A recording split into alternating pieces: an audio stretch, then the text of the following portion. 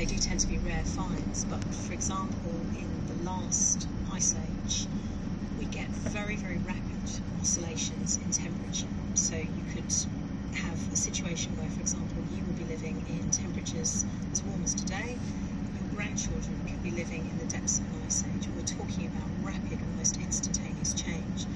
And this puts a lot of ecological stress on many of the mammals, and of course it disrupts natural distribution. And right at the very end of the last ice age, there appears to be a period of rapid, intense, and very sharp aridity, which causes the appearance of a very unusual species in Britain, and that's the Saiga antelope. Now, these animals are critically endangered today. They only occur in their heartlands, Mongolia,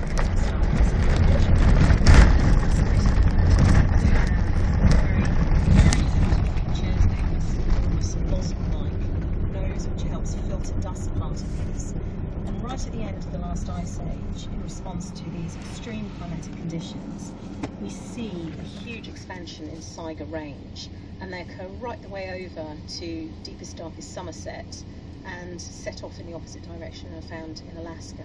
So they can respond extremely quickly to environmental change. Vole clock, various species, family, Chrysetidae. The big mammals are important in a number of ways, but the small mammals also add a huge amount of information. One of the reasons being that because they have very rapid turnovers, so they breed very quickly, it means that evolutionary trends can be seen very quickly. They're perpetuated very rapidly in the population. And we're able to use some of these small mammal species, in particular different species of voles, for measuring very precisely these evolutionary changes. And in fact, there's a rather well-known example, which is the water vole, and it's often nicknamed the vole clock because changes happen in a series of ways that we can't really move the vole's teeth.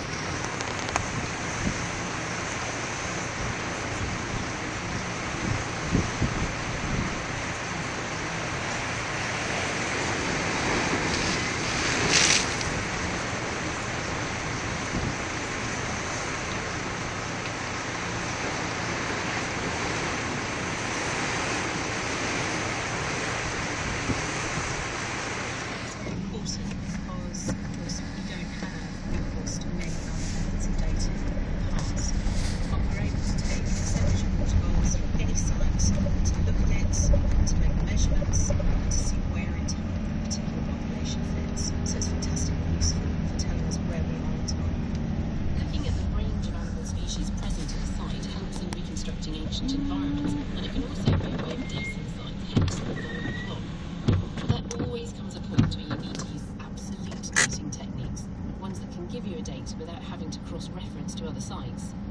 For the more recent AHOB sites, and by recent I mean in the last 50,000 years, the technique of choice is often good old-fashioned radiocarbon dating. Except it's not old-fashioned anymore. The new generation of radiocarbon dating is more accurate than ever, as archaeologist Rob Dinnis explains. It's actually a beautifully simple method in that the atmosphere, the biosphere, including you and I, we all contain carbon, but different types of carbon, different isotopes of carbon. One of these is carbon-14, and carbon-14 is unstable, and therefore it decays. And when you or I are removed from the biosphere, we no longer have our carbon-14 replenished, and therefore anything that was alive upon its death, it starts to lose carbon-14.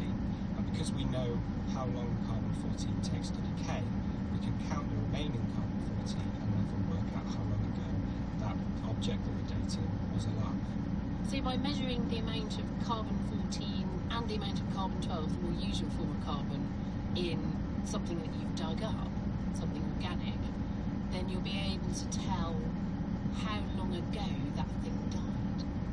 Yes, so this may be a skeleton of a late Neanderthal or of an early Homo sapiens. We can directly date that and know when that person died, but we can also date things associated with the archaeological remains that they left behind.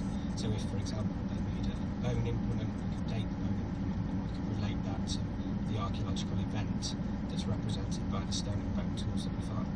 So AHOB have returned to various artefacts that actually have already been radiocarbon dated and have radiocarbon dated them again? Why was that necessary?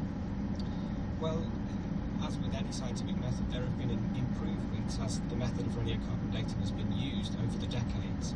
And one thing which the AHOB team worked on in a lot of detail was the effect that contamination of radiocarbon samples can have on the age that's produced from that sample. And it seems that even very small amounts of recent carbon, if introduced into a sample that's very old, can skew the age that you get. This causes a great problem in trying to interpret when contaminant occurs. So what the AHOB team have done is gone back to previously dated things, redated them, and got much more reliable results from those redated these new methods. And talking to Chris Stringer, a lot of the time when that redating's done, it pushes dates back earlier than previously thought. Yes, that's the case. It's because when you're dealing with radiocarbon, the reason that you like